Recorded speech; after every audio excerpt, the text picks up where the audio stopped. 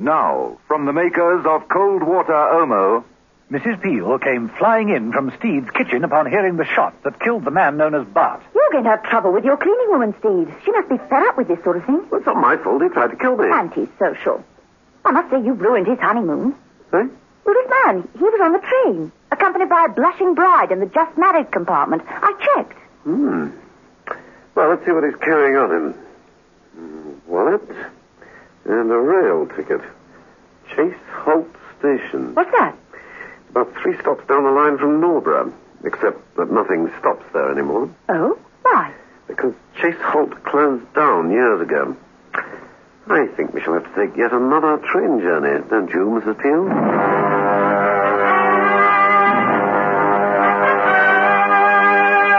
The Avengers.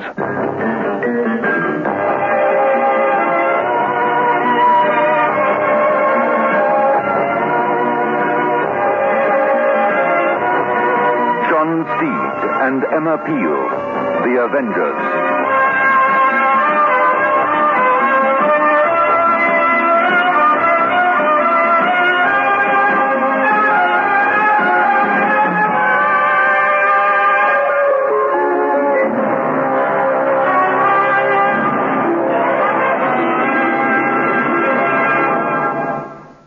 Once an Omo user, always an Omo user, because it gets out the worst dirt and stains. Mrs. Francis of Port Elizabeth found that Omo cleaned her husband's bathing trunks. He used to come home and they'd be mopped and sludged with tar and oil from our beaches. Well, he wanted to throw them away. He'd soak them overnight in cold water Omo. And the next day they were shimmering white again. Cold water Omo cleans best. Over 1 million South African housewives have proved it. Day in, night out, Magnolia woman, perfectly groomed, sweetly perfumed. Now you can choose from Vinolia's 5 new classic fragrances.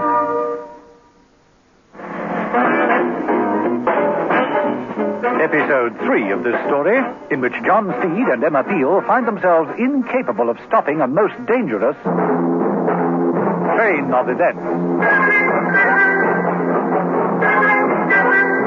John Steed and Emma Peel had got off at Norborough Station to help Mark Lucas, a top-secret agent, who was in trouble. They'd missed him at the station, but picked up his briefcase on the train back to London. The contents of the case were extremely interesting. Most of the papers were in code and would take Steed some time to decipher. But there was also a photograph and information on Edward Salt, personal secretary to Admiral Cartney, a bigwig at the Admiralty. Before following through on the death of Bart and making a visit to Chase Holt, Mrs. Peel dropped in at the Admiralty. Her visit had been arranged nicely. She was now a journalist. Well, thank you so much, Admiral, for the conducted tour. I really didn't think my readers warranted more than a junior aide. Public relations, my dear lady, are most important. You write a good piece for us, and it helps recruitment, and we get a better choice of men.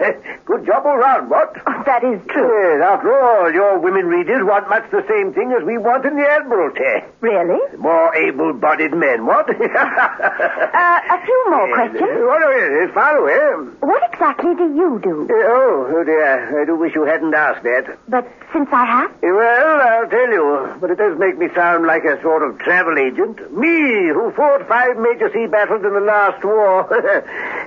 Still, looking at it another way, it is important work.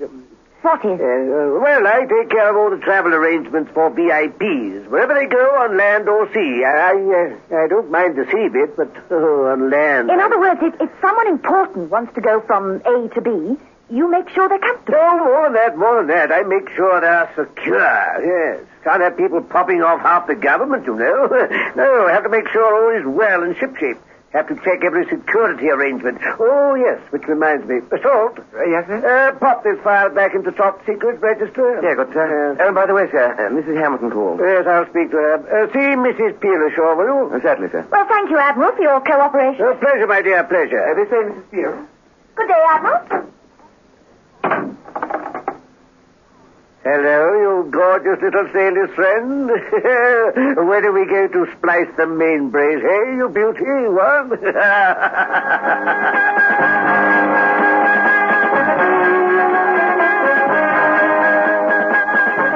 It was later that day that Steed and Emma Peel got themselves to Chase Holt.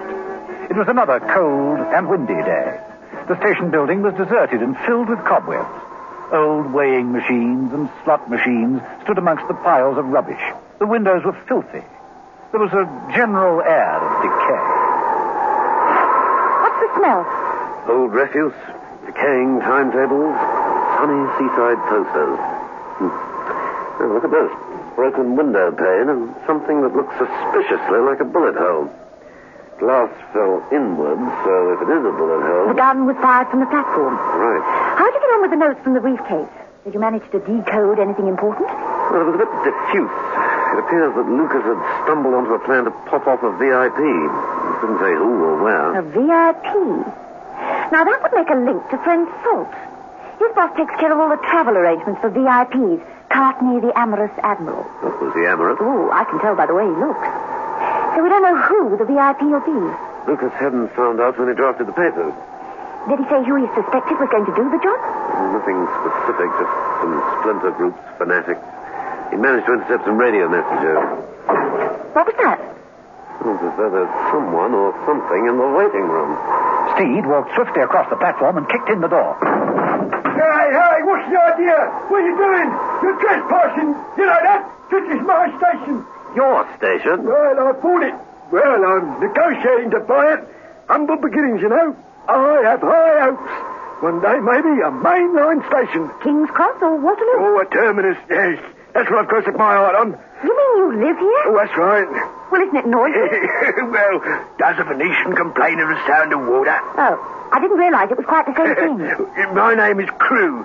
I live in the signal box down the line. Do trains ever stop here? Oh, not for the past 9 years. Are you always here? Always. Were you here last night? Of course. You sure? Yes, 100%. Whoa. Why do you ask? Answer my question first. Well, last night.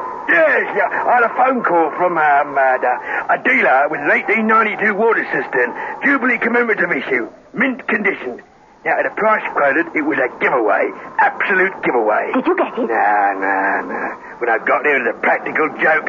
It was a final insult. I missed the last train and had to take a bus. A bus, I asked. Yeah. Express. Get on, son. His name's Watkins. Wilson. Very nice fella. Yeah, I got a good feel for planes at Wilson. Well, it's a pity about old Tate Holt. But then, I'll look after it best I can. Well, I wrote to the Queen, but she didn't answer. I must have got the wrong address. Loco spotters, are you? Loco? Oh, yes. Well, okay, why not drop it in the signal box for some refreshment? Well, some other time. Oh, well, suit yourself. I must get on now. As the old man turned away, a long parcel wrapped in sacking crashed to the floor. Oh, darn it. Practical jokers. Hey, who would I found in the ladies' waiting room? The old man unwrapped the sacking. Steed and Emma Peel found themselves looking down at a nameplate, Norborough. Station nameplate, Norborough. Is this station identical with Norborough? Oh, yes. Well, in almost every detail. It's the Scott Simon design. He was the architect, you see. Oh, there's about a couple of dozen of them up and down the country. Very interesting. Thank you.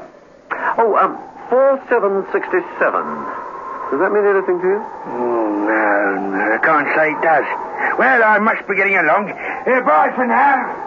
You think he's involved? Very involved. Obsessed is a better word. Playing loco. A nameplate. The 2 Norboroughs for the price of 1. See, you were saying something about Lucas intercepting some radio messages. Yes, from their HQ, wherever that is, Lucas couldn't get a fix. As soon as he beamed in on their transmissions, they moved away. Packed up the whole HQ. Doesn't make sense. Steed had been wandering about the untidy waiting room. He walked across to a large toolbox, which read, "In case of fog." He opened it. I don't see how an HQ could be moved all that easily. Well, perhaps Lucas will fill in all the gaps when we find him. No, I don't think that's possible, Mrs. Peel. Look. Mrs. Peel moved across and looked into the tool chest. Lucas? Yes. Shot. Except poor Lucas. Maybe this was their headquarters. The oldest established permanent floating headquarters. From one derelict railway station to another. Could be. What now? Well, first we'll get poor Lucas discreetly moved, and then we'll give friend Salt at the Admiralty some information. Some homemade information. If he is the leech, and it almost certainly is, then, well, we'll just see where he takes that information. Exactly. We'll put some salt on his tail, in fact. Come on.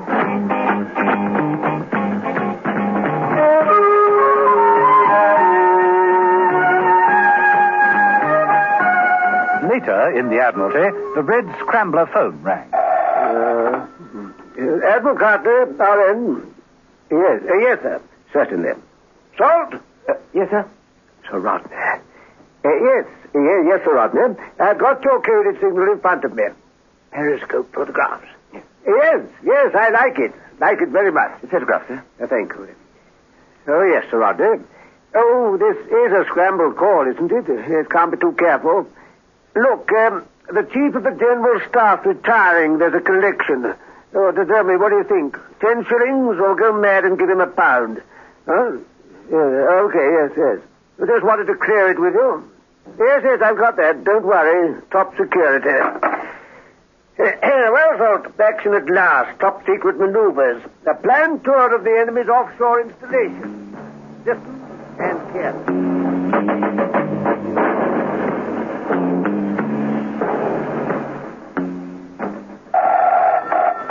Hello? Bill, I think Salt's taken the hook. I tailed him from the Admiralty to the station. He's just about to board the Liverpool train. Now I'm following him. Does it stop at Nordra? That's the one. I'll meet you there. Right. Bye. But also boarding the train for Liverpool were a newly married couple. The girl, slipping her arm through her husband's, suddenly halted. Hey! Wait, see that man? The one in the front with the bowl and the umbrella? That's him. That's the one Bart went after. What? Sure? Bart didn't report back, did he? Missing. Believed dead. We'd better look into this, hadn't we? More trouble coming up in the rear, Steve.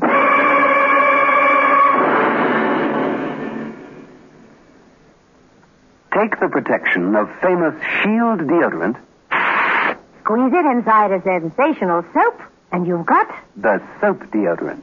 Here's a deodorant you simply wash on. Shield soap deodorant. A soap that cleans all over with a rich, luxurious lather.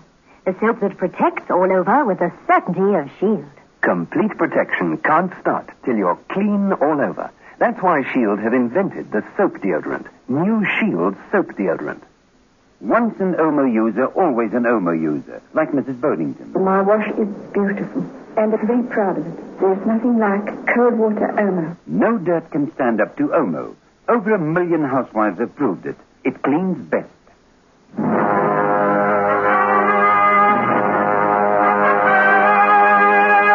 The Avengers.